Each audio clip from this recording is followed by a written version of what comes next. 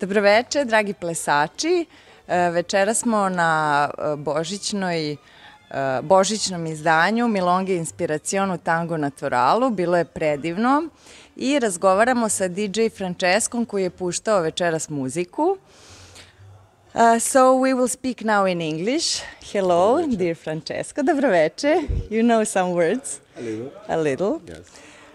Tell me something about your tango experience in Belgrade. You are not here for the first time.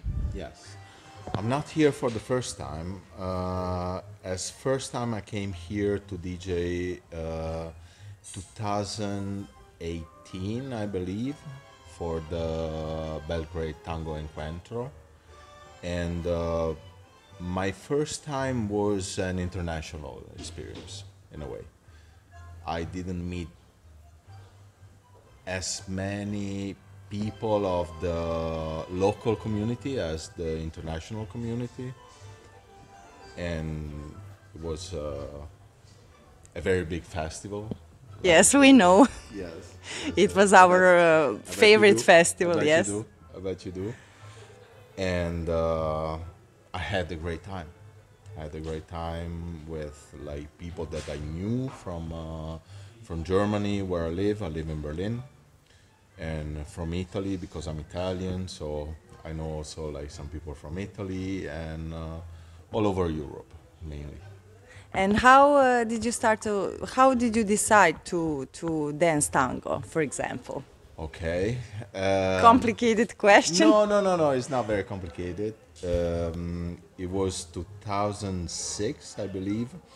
I was attending to university in Udine, my hometown in Italy, northeast of Italy.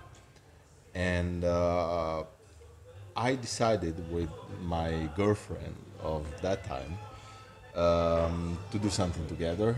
At that time I was still practicing martial arts.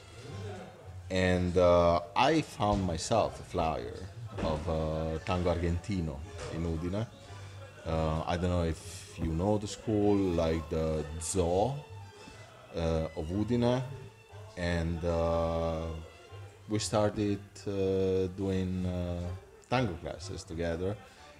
It is and it was like a small community. Now it changed a lot and it became much bigger than it was before. And at that time I remember that we were doing like one class per week and one milonga per month or something like this. So yeah, that was my beginning.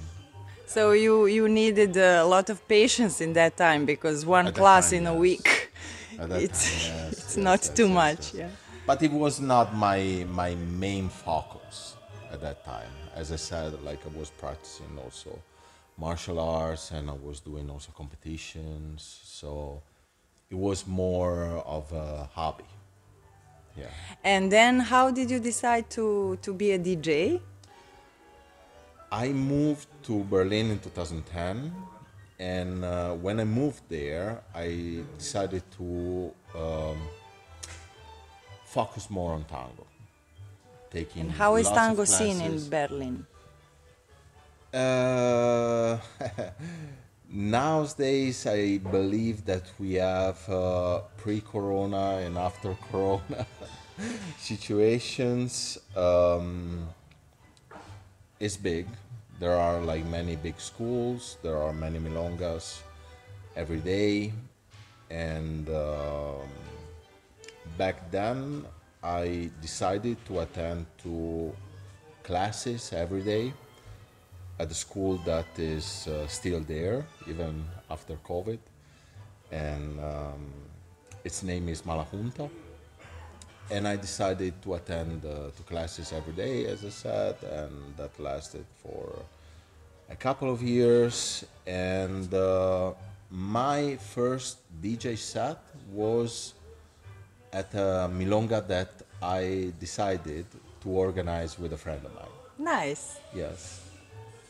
Nice.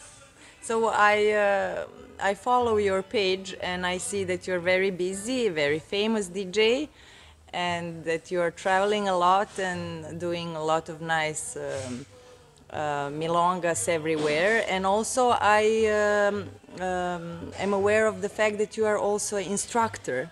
Yes. So you are teaching tango here in Belgrade with Sonja, also in Berlin probably and other cities. Yes. So for me it's a great honor to finally meet Thank you very much. And we had a really nice time tonight at your Milonga, and as you are now visiting Belgrade very often, we will see you, I hope, also for Belgrade Tango Encuentro 2023. Yes, you will probably be a DJ. Yes.